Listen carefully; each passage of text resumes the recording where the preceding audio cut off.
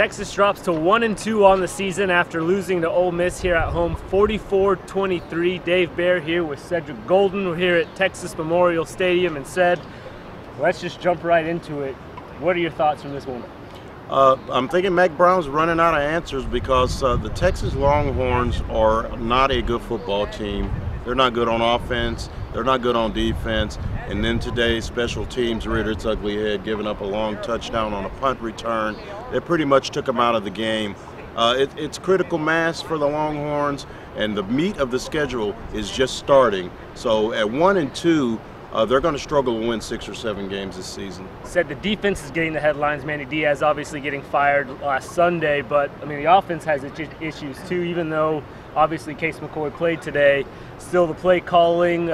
Jonathan Gray not in the game a lot in the fourth quarter. There a lot of question marks on offense. Big question marks on offense. Wondering why Joe Bergeron was in there at winning time when you needed a big play guy.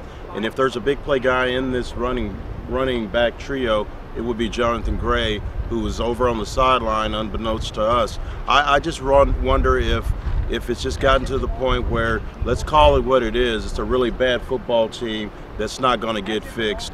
The Big 12 is not a great conference, but I can tell you off the top of my head that the Oklahoma Sooners and the Baylor Bears are better football teams than Texas, and they're going to struggle to beat K-State, having lost 5 straight games to Bill Snyder / Ron Prince. Mack talks about consistency being a problem, but I'm starting to wonder maybe it's not a problem. Maybe this team is just consistently bad because it is bad. I was going to say the only thing that's consistent about this team is that it's inconsistent. They don't have a real plan offensively. I know David Ash was out, and Case McCoy came in and completed 14 of his first 16 passes. But once the Ole Miss Rebels ramped up the defensive pressure, the running game went away, and they didn't have time to pass. Another poor game by the offensive line. I know Mack has protected them in the past, but they have not been a very solid unit through 3 games. This is going to get worse before it gets better, in my opinion. Texas playing on this field again next weekend. They're bringing in Kansas State, a team they've historically struggled against, at least over the last decade or so.